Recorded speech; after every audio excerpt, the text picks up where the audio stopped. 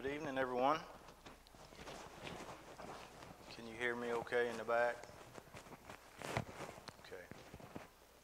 Good deal. I hope everyone had a good holiday, Valentine's Day 2024. Glad you're here tonight, and hopefully everyone remembered your Valentine today. And not just today, but every day. I remember, y'all remember Stephen Hunter. He always refused to get Stephanie something on Valentine's Day, but he would do it on another day. But that's something always stuck in my head about him. But before we begin, let's go to our Father in prayer. Dear Heavenly Father, we're so thankful for this day. We're thankful for all the blessings of life that we often take for granted. We're most thankful for your Son and the sacrifice that he made for us all. We're thankful for your word, and we pray tonight as we study it that we will glean the truths from it and that we can apply them to our lives that will help us along the way. We pray that we will share those truths and principles with the people around us as we go through our everyday walk of life. We're also mindful of those who are sick. We pray that you be with them, be with those who are caring for them. We're also mindful of folks who have lost loved ones. We pray that you be with them, comfort them as only you can. Dear Heavenly Father, we also realize that we are weak and we do often fail what you would have us to do, and we pray that you would forgive us of those failures as we repent of them. And just be with us this night. Help us to learn more about you and apply them to our hearts. And as we depart this place, we pray that you will give us a safe journey home. All these things we ask in your Son's name. Amen. Tonight we're going to study Jesus praying as he blesses the cup and the bread as he institutes the Lord's Supper. What I'm going to try to do, I don't know if we're going to have enough time, but hopefully I can put this together. I would like to visit all 4 recordings of this in the Gospels and try to pick out the things that each gospel says different, that each gospel tells us a little more about each time this is recorded from a different author. I think it's fun to do that. I always, when I'm studying for something, if I have a certain reference in one of the gospels, if it's recorded in one of the other gospels, I like to go there and learn what the other author would say about it. To start with, I want to back up a few chapters in the book of John, John chapter 6, and just start here where there was a little bit of confusion about Jesus and some things that he was telling everyone. And I think this will help us to start here, and then we'll move into the Gospels. I'm going to start at John chapter 6, starting at verse 41. John chapter 6, verse 41. The Jews then complained about him because he said, I am the bread which came down from heaven. And they said, is not this Jesus, the son of Joseph, whose father and mother we know? How is it then that he says, I have come down from heaven? Jesus therefore answered and said to them, do not murmur among yourselves. No one can come to me unless the Father who sent me draws him, and I will raise him up at the last day. It is written in the prophets, and they shall be taught by God. Therefore everyone who has heard and learned from the Father comes to me. Not that anyone has seen the Father except he who is from God. He has seen the Father. Most assuredly, I say to you, he who believes in me has everlasting life. I am the bread of life. Your fathers ate the manna in the wilderness and are dead. This is the bread which comes down from heaven, that one may eat of it and not die. I am the living bread which came down from heaven. If anyone eats of this bread, he will live forever. And the bread that I shall give in my flesh, which I shall give for the life of the world. The Jews therefore quarreled among themselves, saying, How can this man give us his flesh to eat? Then Jesus said to them, Most assuredly I say to you, unless you eat the flesh of the Son of Man and drink his blood, you have no life in you. Whoever eats my flesh and drinks my blood has eternal life, and I will raise him up at the last day. For my flesh is food indeed, and my blood is drink indeed. He who eats my flesh and drinks my blood abides in me, and I in him. As the living Father sent me, and I live because of the Father, so he who feeds on me will live because of me. This is the bread which came down from heaven, not as your fathers ate the manna and are dead. He who eats this bread will live forever. These things he said in the synagogue as he taught at Capernaum. Therefore many of his disciples, when they heard this, said, This is a hard saying. Who can understand it? When Jesus knew in himself that his disciples complained about this, he said to them, Does this offend you? What then, if you should see the Son of Man ascend where he was before? It is the Spirit who gives life, and flesh profits nothing. The words that I speak to you are spirit, and they are life. But there are some of you who do not believe, for Jesus knew from the beginning who they were who did not believe, and who would betray him. And he said, Therefore, I have said to you that no one can come to me unless it has been granted to him by my Father. For that time many of his disciples went back and walked with him no more. Then Jesus said to the 12, Do you also want to go away? But Simon Peter answered him, Lord, to whom shall we go? You have the words of eternal life. Also, we have come to believe and know that you are the Christ, the Son of the living God. Jesus answered them, Did I not choose you, the 12, and one of you is a devil? He spoke of Judas Iscariot, the son of Simon, for it was he who would betray him, being one of the 12.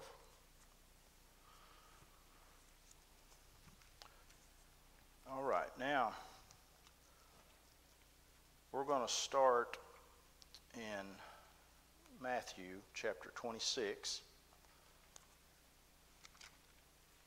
But before we do that, I want to set the stage for this time leading up to the institution of the Lord's Supper, and then shortly following will be the betrayal, and of course the crucifixion of Jesus. I'm going to read a short note out of my study Bible that really puts this, it helped me to understand the exact time frame of this. According to Matthew, Mark, and Luke, before his crucifixion, Jesus sent disciples to prepare the Passover meal and kill the Passover lamb. They note that this task was completed on the first day of the Feast of Unleavened Bread, the 14th of Nisan on the Jewish calendar, the day before Jesus' crucifixion, Matthew 26, verse 17, Mark 14 and verse 12, Luke 22, verse 7, identifying for us that the meal was prepared on a Thursday in accordance with the law of Moses. Jesus then ate the Passover meal that evening, Thursday night, to the modern day mind, but the beginning of the Jewish Friday to the Israelites. The Jewish day began at sunset. Jesus' crucifixion then occurred the next day on Friday, the same day as the initial Passover meal to Jews. Before the Jewish Sabbath day began Friday evening, the Jews' Saturday, note, while some believe the crucifixion and hence the Passover meal was earlier in the week, Mark 15:42, Luke 23:54, and Matthew 27:62 indicate that the crucifixion took place on Friday, the day before the Sabbath, with Jesus dying as the Sabbath drew near. Backing up through the synoptic narratives reveals Jesus being arrested the night before, which would be Thursday night, while Jesus is in the Garden of Gethsemane immediately after his Last Supper with the disciples. The resurrection took place on Sunday, 3 days later. I know that's a lot, but just kind of hold that in your mind. Now let's go to Matthew. Matthew chapter 26.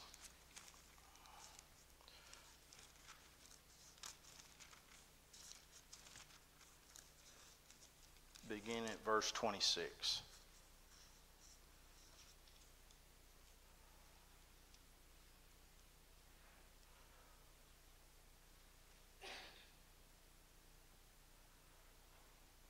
Actually, back up to verse 17. Verse 17, Matthew chapter 26.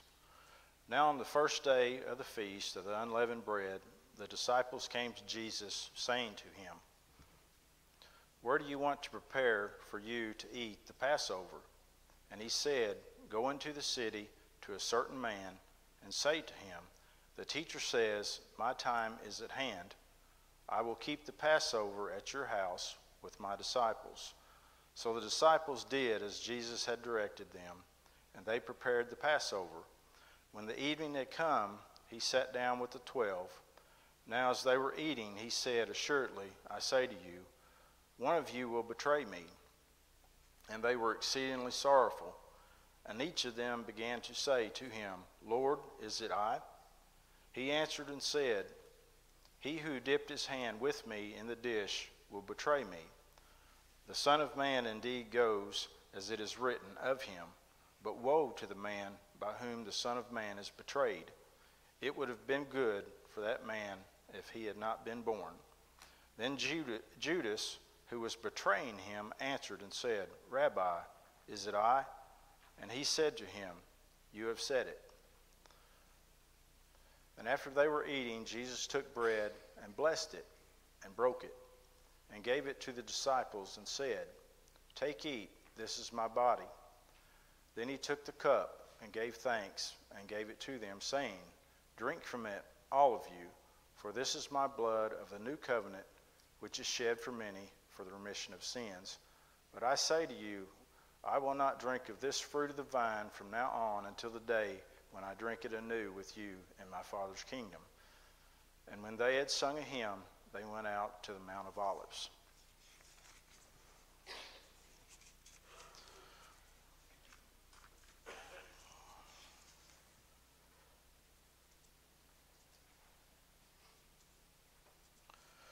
Now you notice Jesus was courteous to the people who was going to supply the house.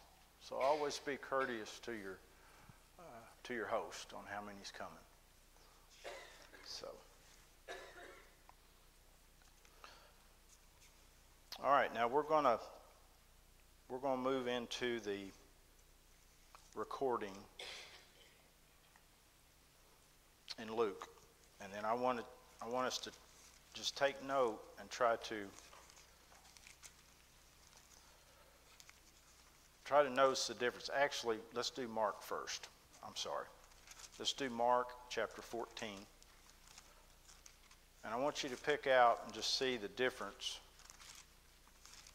and the different information that is given from Mark about the same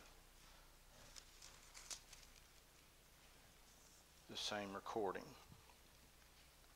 Mark chapter 14, starting at verse 22. "And as they were eating, Jesus took bread, blessed, and broke it, and gave it to them and said, 'Take, eat, this is my body.' Then he took the cup, and then he had given thanks. He gave it to them, and they all drank from it. And he said to them, 'This is my blood of the new covenant, which is shed for many. Assuredly, I say to you, I will no longer drink the fruit of the vine of that day when I drink it new with you in the kingdom. And when they had sung a hymn, they went out to the Mount of Olives. Now I want to back up and pull out some of the parts that are different. This part here is almost identical to the recording of Matthew.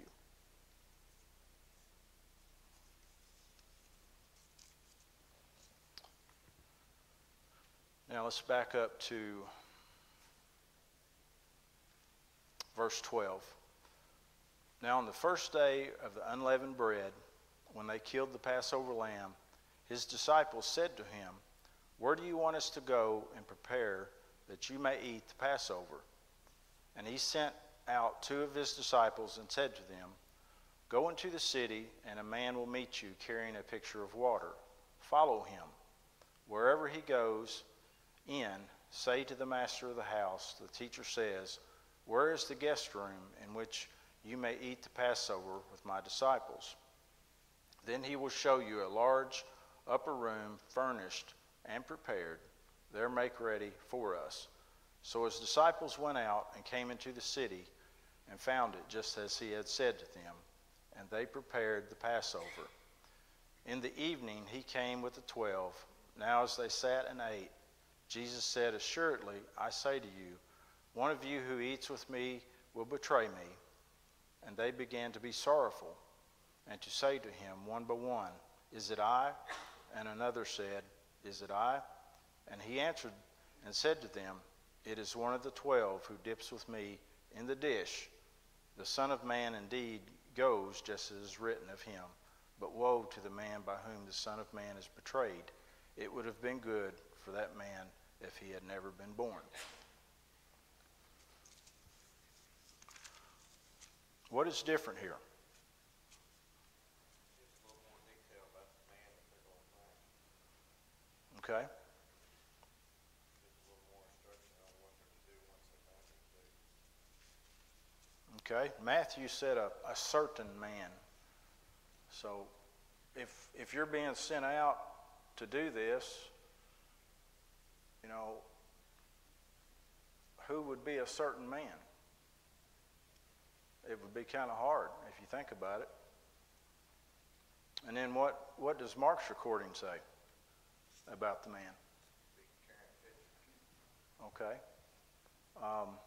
You've seen these very busy video games where you got a lot of characters that are either doing the same thing or are carrying the same object. I picture myself in the city if I'm going into the city and look for this. Do you think he's the only one who's carrying a picture? How does he know which one to follow? I mean, I know these are kind of very elementary questions, but just put yourself in that story and think about doing this.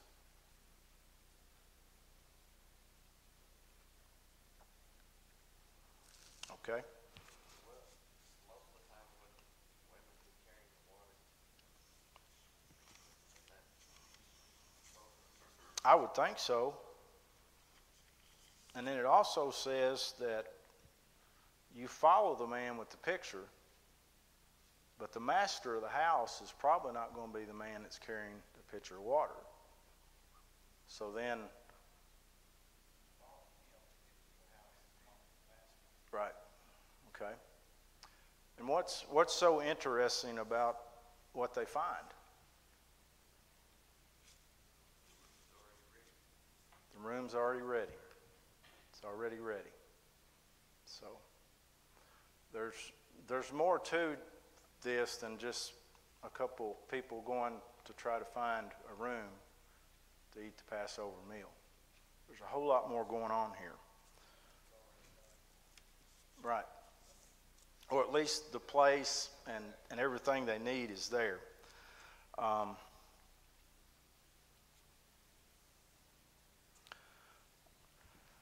Another question. Jesus as God in the flesh, was he accountable for keeping and following the laws concerning the Passover? Jesus, as being God in the flesh, was he accountable for following the laws of the Passover? I think he completed all of them, Okay. the whole Mosaic law. He had to, right? He was without sin. If he had not done all the things that were needed to be done from the old law, he would have been committing sin. So that would be a definite yes. Jesus had to follow all the rules of the old law.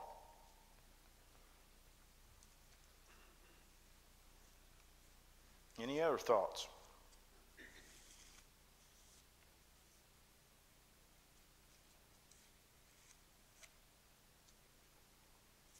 Okay, well, let's move on.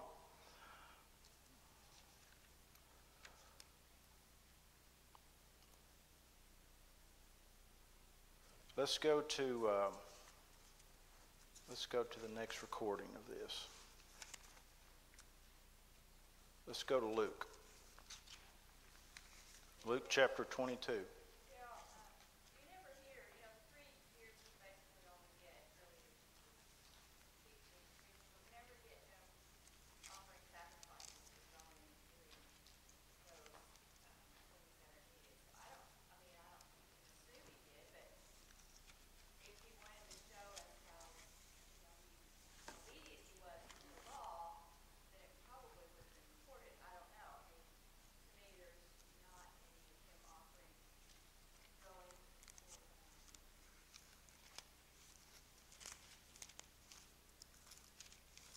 Right.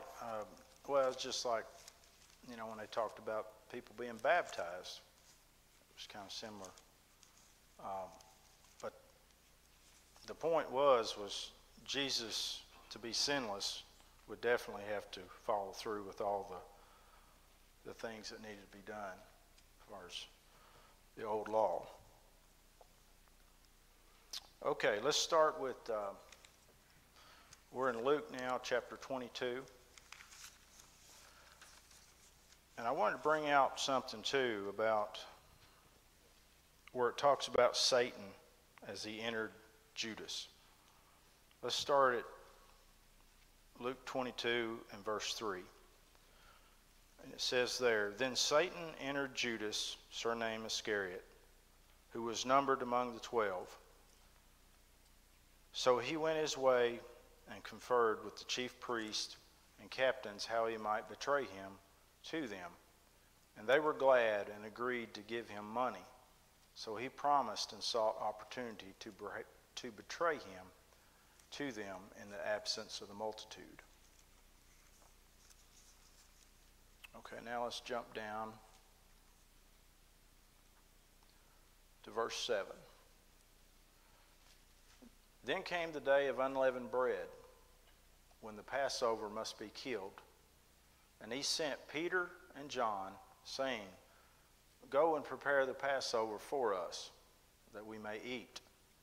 So they said to him, 'Where do you want us to prepare?' And he said to them, 'Behold, when you have entered the city, a man will meet you carrying a pitcher of water. Follow him into the house which he enters. Then you shall say to the master of the house, the teacher says to you, where is the guest room where I may eat the Passover with my disciples? Then he will show you a large furnished upper room. There make ready.' So they went and found it just as he had said to them, and they prepared the Passover. When the hour had come, he sat down, and the 12 apostles with him. Then he said to them, 'With fervent desire I have desired to eat this Passover with you before I suffer. For I say to you, I will no longer eat of it until it is fulfilled in the kingdom of God.' Then he took the cup and gave thanks and said, 'Take this and divide it among yourselves. For I say to you, I will not drink of the fruit of the vine until the kingdom of God comes.' And he took the bread, gave thanks, and broke it, and gave it to them, saying, 'This is my body, which is given for you.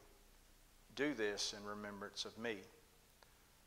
Likewise, he also took the cup after supper, saying, This cup is the new covenant in my blood, which is shed for you.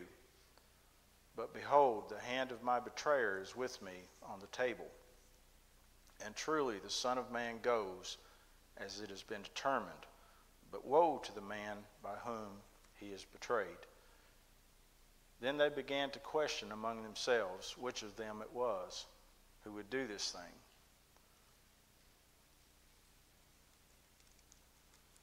We'll stop right there. So what do we find out here? New. More information about that man. Okay. Just wandering around with a picture in his hand. He's coming to meet him. Okay.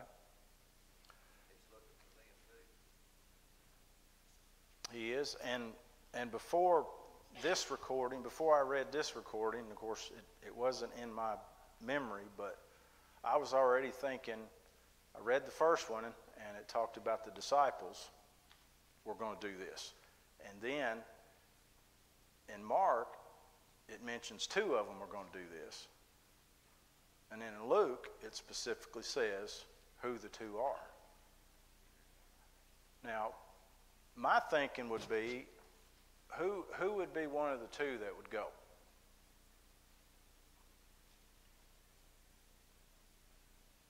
Who took care of the money? Judas. So I'm just assuming that they need this room. Now, whether it's free or not, or whether they had to pay rent, I'm just thinking of modern day if we were doing this. But I would have thought it would be Judas would have been one of them. So why did he send the two that he sent?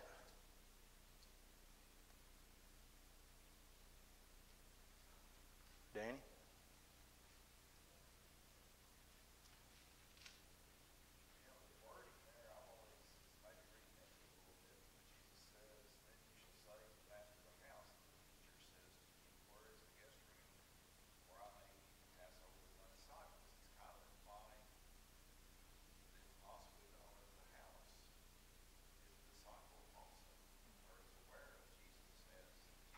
Right.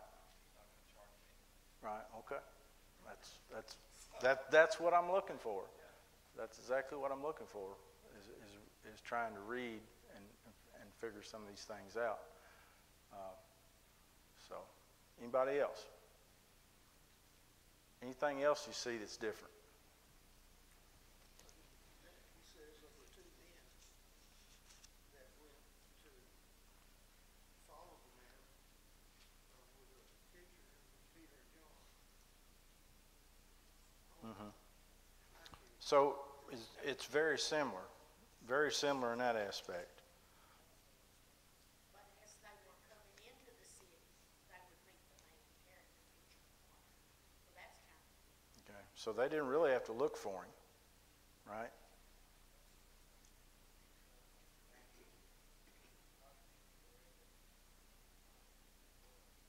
Okay.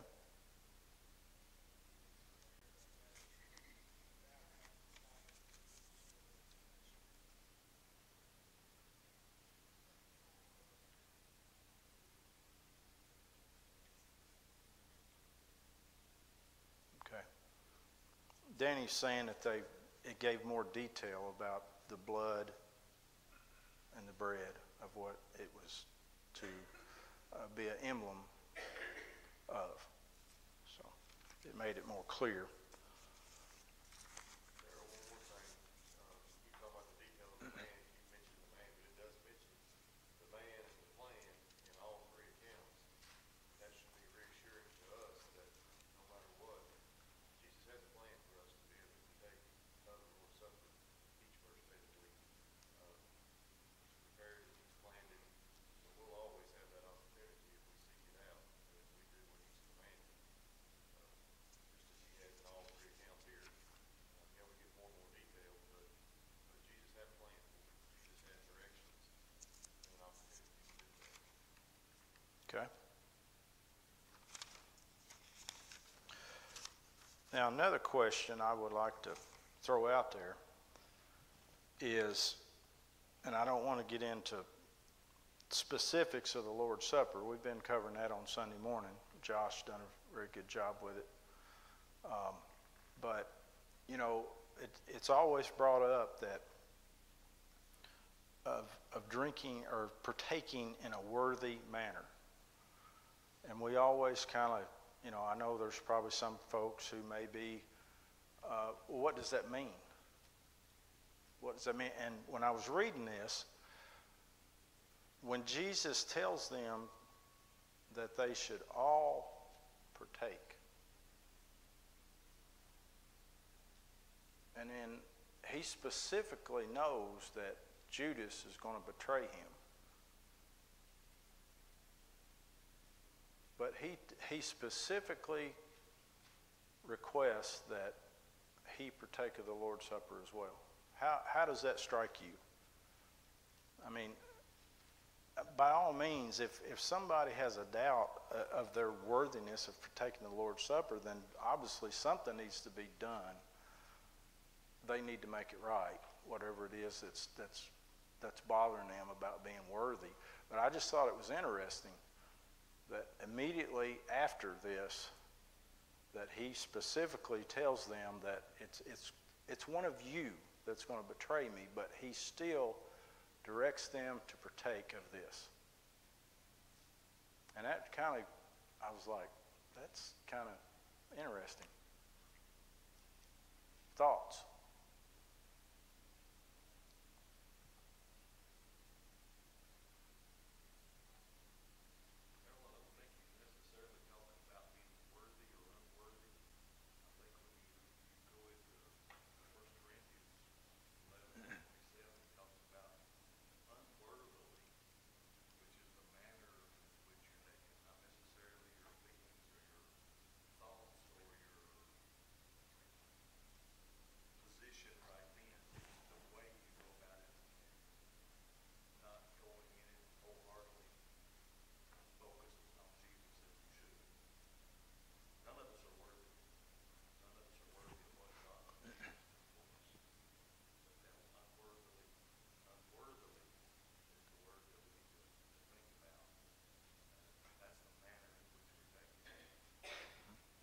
Sutton, you had... I just think of, you know, I think what you said, the few times I haven't done it,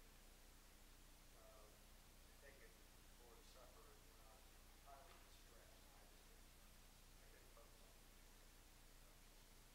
Very rare for not be able to focus on prayer. There have been those few times where I was in such distress that something else that I just felt I couldn't appropriately think about what I was doing. Honoring Jesus. Those times I personally stand it's like the difference between swimming underwater for fun and getting baptized. You're immersed both times, but your intention makes all the difference. Your intentions have the right intent to do something. Right. Okay. Something else that I'd like to bring out is at this point, even though it says that Satan had entered Judas, and it almost appears that Jesus is pushing this in front of him, and it's like he's giving him a chance to not go down this path. At this point, Judas had not betrayed him. He had went and got the money, and it was kind of planned. But at this point, he hadn't betrayed him. And it's almost like Jesus just kept pushing it back in front of him. It's like, are you sure you want to do this? Are you sure you want to betray me? Because it takes my mind back to Queen Esther. You know, she didn't have to do what she did. But what she did, it allowed the Jews to continue. Now, at this particular point here, what if Judas had not have betrayed Jesus? God's plan would have still followed through. One of the 12 would have betrayed him. But it didn't have to be Judas. Now, there's prophecy, too, that's tied to all this. So, you just sit and think about some of these things. It's like Jesus gave him every chance in the world to repent and not do what would eventually happen. And that gives me hope, that we all have a chance to do what we're supposed to do, especially when we're confronted with something that we kind of know is not good. Let's flip over to 2 Peter, just to go along with this train of thought. 2 Peter chapter 3 and verse 9. 2 Peter 3 verse 9. Some of y'all probably have this committed to memory.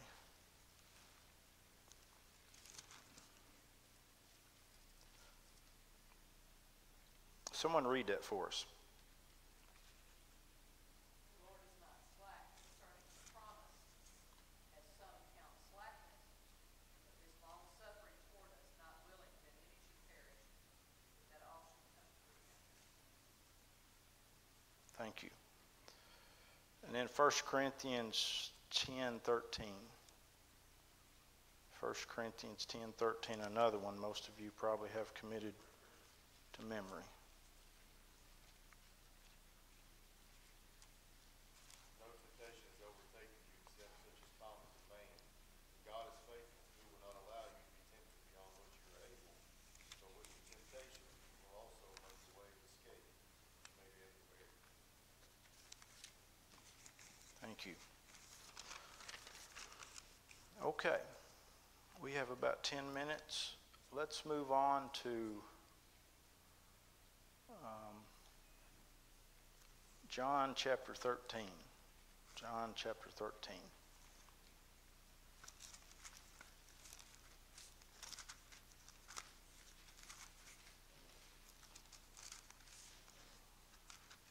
I'll start at verse 41.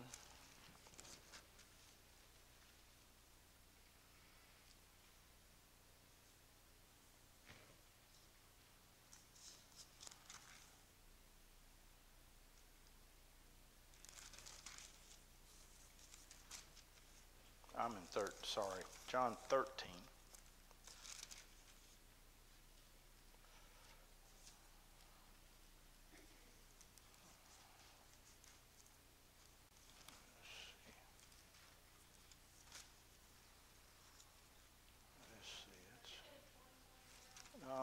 I wrote my note down wrong. I'll find it here. Just give me 1 second. Let's see. Back up here.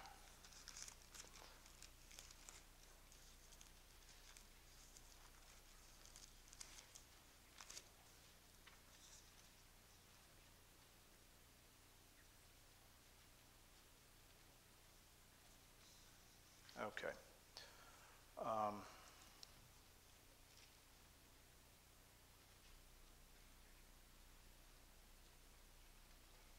Chapter 13. Very beginning of chapter 3. I'm sorry. I'm using my study Bible tonight, and I usually have my other one. John chapter 13. Now before the feast of the Passover, when Jesus knew that his hour had come, and that he should depart from this world to the Father, having loved his own who were in the world, he loved them to the end. And supper being ended, the devil having already put into the heart of Judas Iscariot, Simon's son, to betray him, Jesus, knowing that the Father had given all things into his hands, and that he had come from God and was going to God, rose from supper and laid aside his garments, took a towel and girded himself. After that, he poured water into a basin and began to wash the disciples' feet, and to wipe them with the towel with which he was girded. Then he came to Simon Peter, and Peter said to him, Lord, are you washing my feet? Jesus answered and said to him, What I am doing you do not understand now, but you will know after this. Peter said to him, You shall never wash my feet. Jesus answered him, If If I do not wash you, you have no part with me. Simon Peter said to him, Lord, not my feet only, but also my hands and my head. Jesus said to him, He who is bathed needs only to wash his feet, but is completely clean. And you are clean, but not all of you. For he knew who would betray him. Therefore, he said, You are not all clean. So when he had washed their feet, taken his garments, and sat down again, he said to them, Do you know what I have done to you? You call me teacher and Lord, and you say, Well, for so I am. If I then, your Lord and teacher, have washed your feet, you also ought to wash one another's feet. For I have given you an example that you should do as I have done to you. Most assuredly, I say to you, a servant is not greater than his master, nor is he who is sent greater than he who sent him. If you know these things, blessed are you if you do them. I do not speak concerning all of you. I know whom I have chosen, but the scripture may be fulfilled. He who eats bread with me has lifted up his heel against me. Now I tell you before it comes, that when it does come to pass, you may believe that I am he. Most assuredly, I say to you, he who receives whomever I send receives me, and he who receives me receives him who sent me. When Jesus had said these things, he was troubled in spirit and testified and said, Most assuredly, I say to you, one of you will betray me. Then the disciples looked at one another, perplexed about who he spoke. Now there was leaning on Jesus' bosom one of his disciples, whom Jesus loved. Simon Peter therefore motioned to him to ask who it was of whom he spoke. Then leaning back on Jesus' breast, he said to him, Lord, who is it? Jesus answered, It is he to whom I shall give a piece of bread when I have dipped it. And having dipped the bread, he gave it to Judas Iscariot, the son of Simon. Now after the piece of bread, Satan entered him. Then Jesus said to him, What you do, do quickly. But no one at the table knew for what reason he said this to him. For some thought because Judas had the money box, that Jesus had said to him, Buy those things we need for the feast, or that he should give something to the poor. Having received a piece of bread, he then went out, and immediately, and it was night.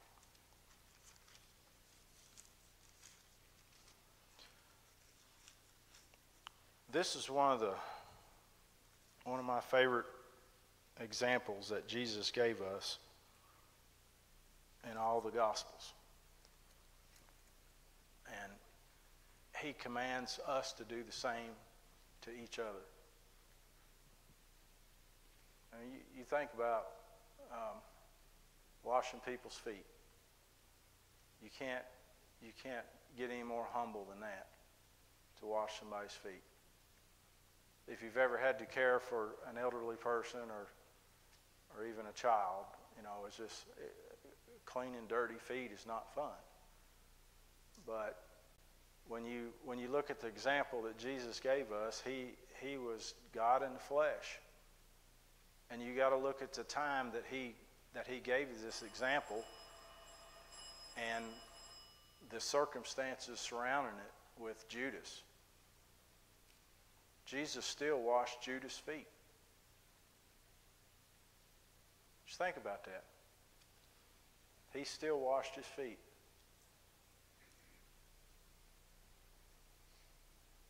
How do we react to things like that?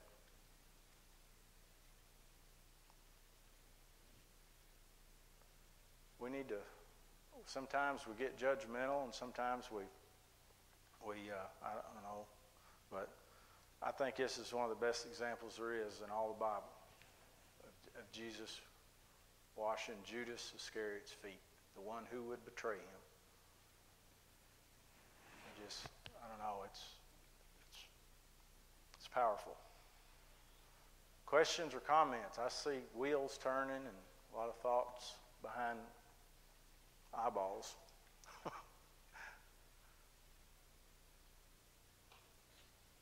think it all, he also, Peter in that night in fish, he washed his, but the difference is Peter repented. Judas didn't. Right. Right.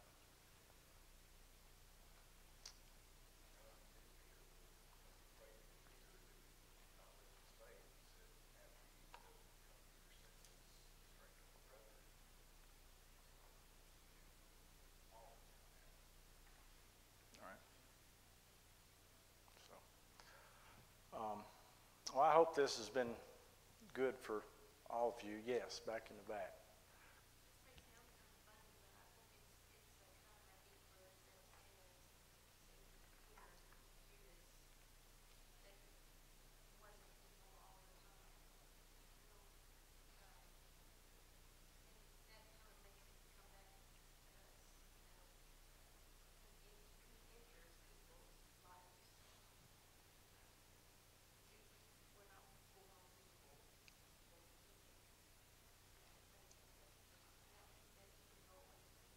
All right. That's right.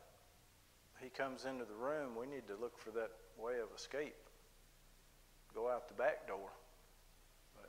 And it mentions here that there's some discussion too in some of these between different Bible scholars about where it talks about the different times that the devil entered Judas. You know, it's just like back in the Old Testament with David and Saul. It talks about, you know, evil spirits that entered them. You know, it can happen more than one time. You know, the devil comes and goes. You know, you get rid of him, but he's going to be back. And we need to be ready when he does come back. So. I think this is just another example too of we need to stay true to who we are. It didn't matter what everybody was going to do to Jesus or the things he saw coming or how they reacted.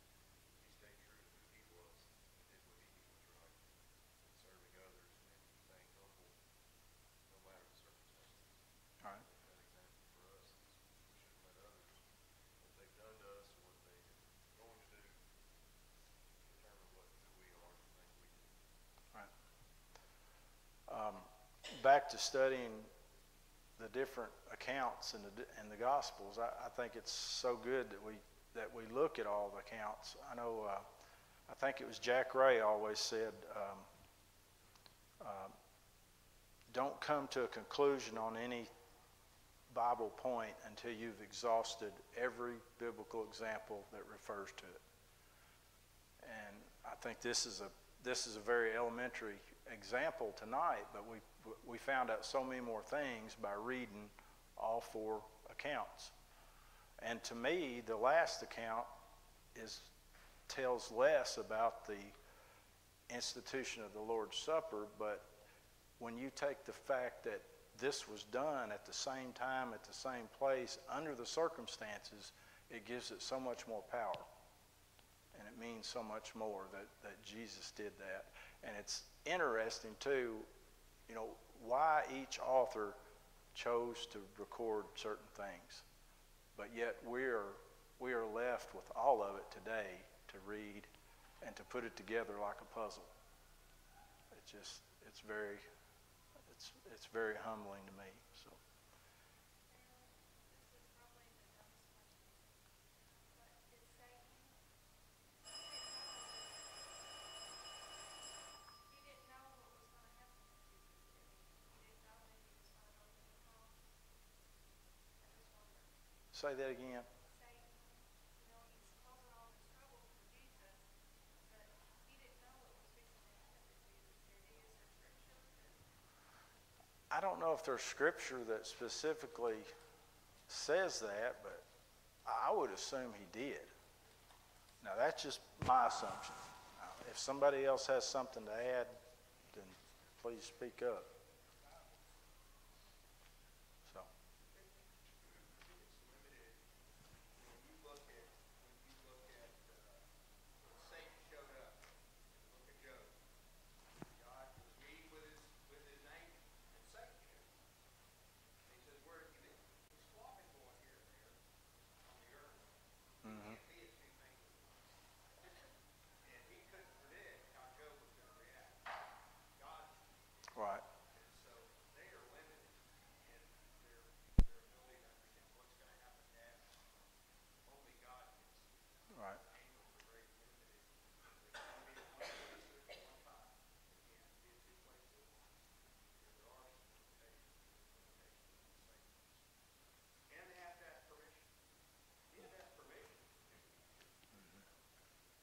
see a hand over there somewhere.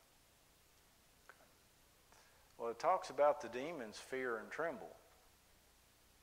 So, you know, how much they know, you know,